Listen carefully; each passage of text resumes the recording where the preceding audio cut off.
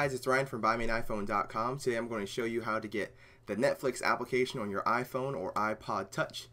You will need to be jailbroken in order to use this tweak, but I will go through the steps and show you how to do that. And then once we're done with that, we'll jump over to the close-up camera and I'll show you how the Netflix application actually performs on your iPhone or iPod Touch. So first thing you want to do is you want to download the Netflix application from the iPhone App Store, or the iPad App Store, excuse me. Once you get that, just go to your desktop, search for Netflix. Once you do that, you will find the Netflix IPA. Just drag that or make a copy of that, and then go ahead and paste that on your desktop, which I've already done right there. Once you're finished with that, just go ahead and change the IPA or the .ipa to .zip.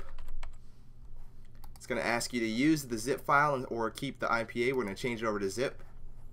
Just double click on that. That will then unzip it and put that on your desktop. What you want to do now is to go ahead and open up the application itself, or the folder itself, and then you're going to browse to the payload section. Once you're in the payload section, you will see a application that is the Netflix application. That's actually what gets installed on your iPhone. Now what we want to do is we want to open up CyberDuck, and that will allow us to SSH into our iPhone. So I have my iPhone here. Let me go ahead and get that set up.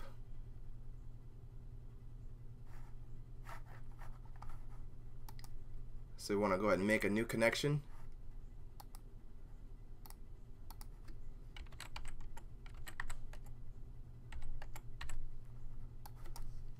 And we'll log in to my iPhone. Once you're logged into your iPhone, what you want to do is you want to navigate to Private, then var, Stash, and then finally Applications.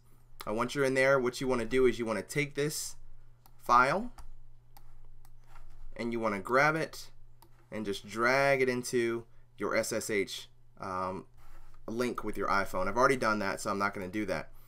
Once it's loaded into your iPhone, what you want to do is you want to click on the folder that the application will then make, right click on it. What you want to do is you want to go to the info section,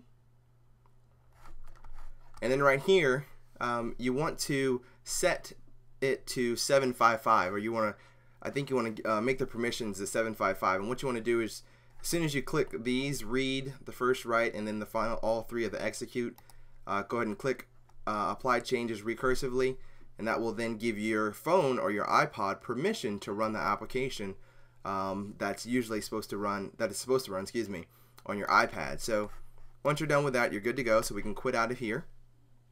And now what we'll do is we'll just go over to the close-up camera and I'll show you what you need to do on the iPhone or iPod to go ahead and run the application. Alright guys, now that we've installed the application Netflix to our iPhone, and here that is the Netflix application installed on the iPhone, what you need to do in order to use the application is you will need to download a separate browser for your iPhone or iPod Touch on the App Store. You can't use Safari because when you're using Safari, it will show to the Netflix application and you are using an iPhone. So what you need to do is you need to download a separate browser. You can pick Perfect Browser or Atomic Browser. I actually have Perfect Browser on my iPhone, and so let's go ahead and open it and we'll show you how the application works with the Netflix application. So once you download the application, what you will need to do is go down to Settings, and in the settings you will have the option of doing desktop rendering. So we'll click on that, and now that actually gives us the option of selecting Safari iPad. So now when you browse any website, it will think that it's browsing from an iPad. So let's go ahead and select that. And so now what we want to do is we want to go to the Netflix website.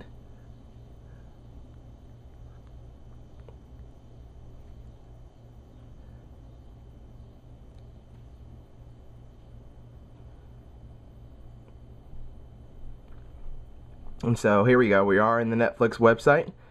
And now what we want to do is, if you have Netflix, you know that as soon as you log in, you have your watch instantly. And so what I'll do is I'll just click one of these videos that are on here, and I won't play it too long. I don't want to have any type of you know, YouTube shutting down my video. So we'll click play. So here we go, guys. The application now should start playing the movie.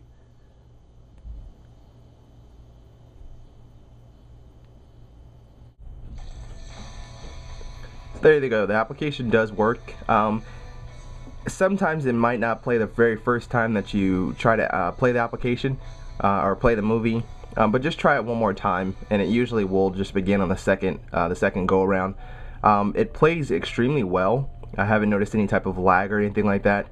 However, if you do have an iPhone 3G or 3GS, obviously you will have a lot better streaming, as well as the applications opening, you know, for you quicker. I only have an iPhone 3G, but it definitely does, you know, work very well on it.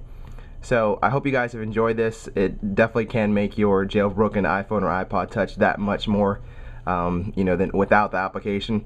Obviously, this is just holding you over till Netflix releases the application for the iPhone or iPod. So once again, guys, this has been Ryan with BuyMeAnIPhone.com. Keep coming back to the site for all your videos, news, and app reviews. Thanks, guys.